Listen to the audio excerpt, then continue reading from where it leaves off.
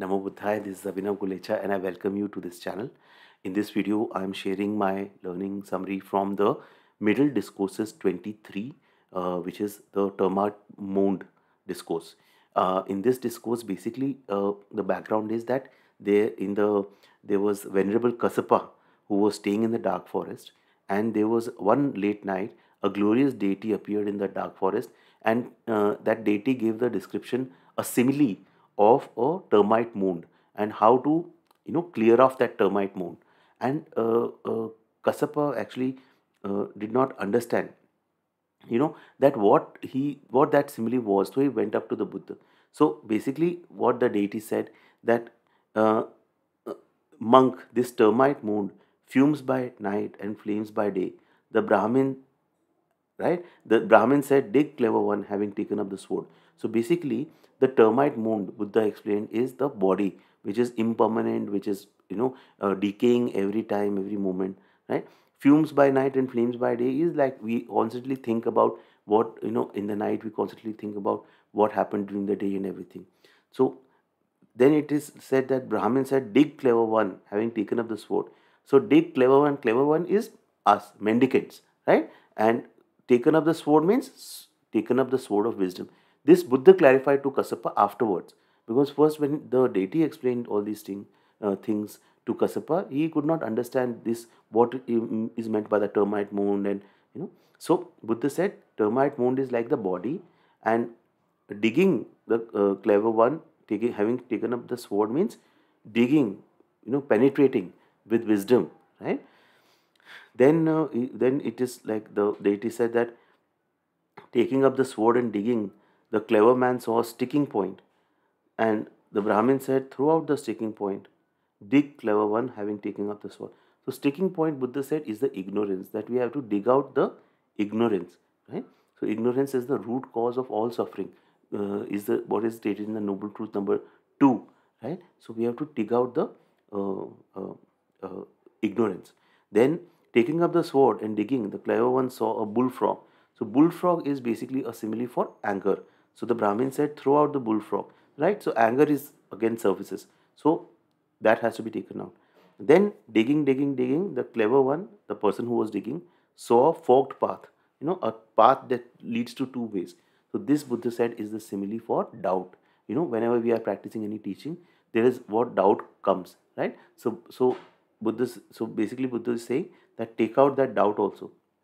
Then digging, the clever one saw a filter of ash.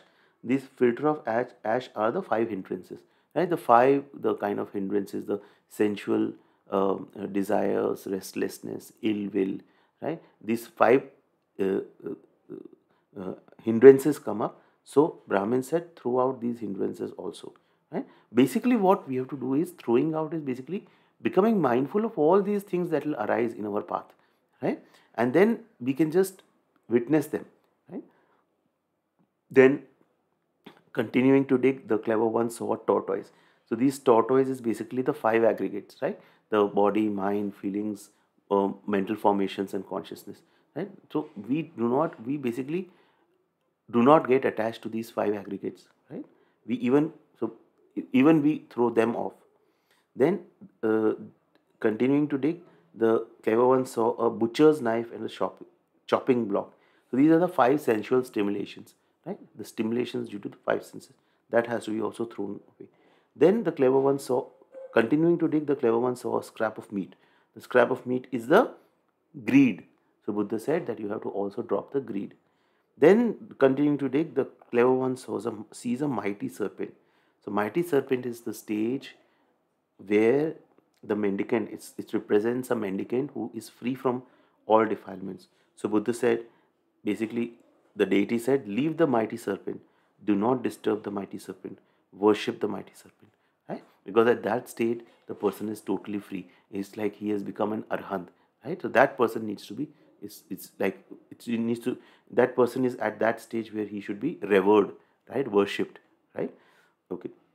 So this is basically the discourse where, so understanding, just kind of recapping, is basically that when you what Buddha is asking is that this is this body, this impermanent body, and you keep digging, right? You keep investigating, digging, and then there are a lot of things that will come. So now what my just learning here um, is that I'm relating it to the practice of insight meditation, vipassana, right? So when basically we meditate, what we are doing is we are being mindful in our meditation of lot of things. Whatever is arising at this in this moment, we are aware, right? It may be something from the like bodily sensations, bodily pain. So basically go back to the middle discourses 10, Satipatthana discourse, the discourse on the four foundations of mindfulness. So it is body, feelings, mind, and the objects of the mind.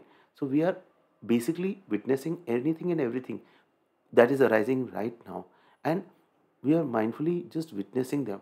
So what basically happens is all this, when we do the practice, when we do our insight meditation, all these things arise. Sensual desires arise, desire arise, greed arise, restlessness arise, laziness, sleep tendencies, drowsiness arises. We just witness, and that is like the process of purification. And once, like through the continuous and consistent practice, we are free from the defilements, right? So this is like the kind of a path to purification, which Buddha is trying to the deity was trying to explain it through the simile of a termite mound, that when you keep digging, there are a lot of things that will come. So we do not stop at anything. We continue digging with the source of wisdom. What is the source of wisdom? Wisdom is just mindfully watching them arise and fall away. So, with that continuous practice, insight generates in us of the three marks of impermanence, three marks of existence, which is impermanence. Everything is impermanent. Second, non-self. Anything, nothing has a permanent self. Right.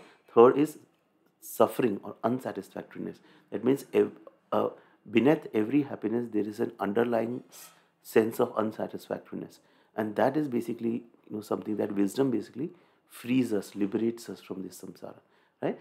So what we have to do is that we have to do our regular practice of insight meditation morning and evening, right? If you want to learn insight meditation, I've made some videos on insight meditation. There is a playlist that is available on this channel.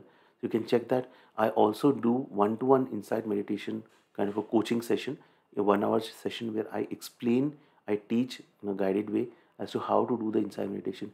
If you want to opt for it, the link for that is in the description. You can opt for that session. Second is be mindful throughout the day. More and more mindfulness. Become slow, right?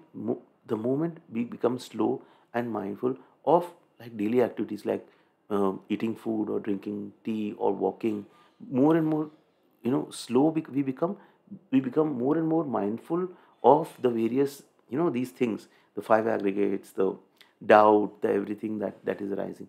So Buddha is kind of like a preparing us that when you are on this path, these all things will arise, and you have to continue to master all these things till you become like a mighty serpent, a mendicant who is free from all defilements, right? So do please reflect on this.